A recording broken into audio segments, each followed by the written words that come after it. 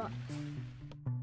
Hey, how's it going? This is Ricardo, and in this video I'll show you how to remove the DVD optical drive in a Dell Latitude E5530. If you're looking for parts for this laptop, go to our website and use this coupon for a 5% off discount.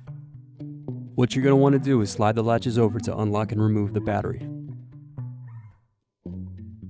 Now unscrew and remove access door.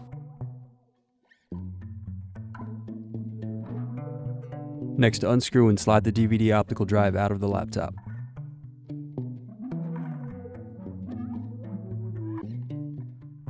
Need more? Check out these other tutorials. For LCD screens, click here. For motherboards, click here. For heatsinks, click here.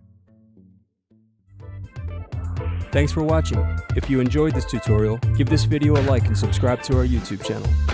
Check the video description below for links to written tutorials and replacement parts.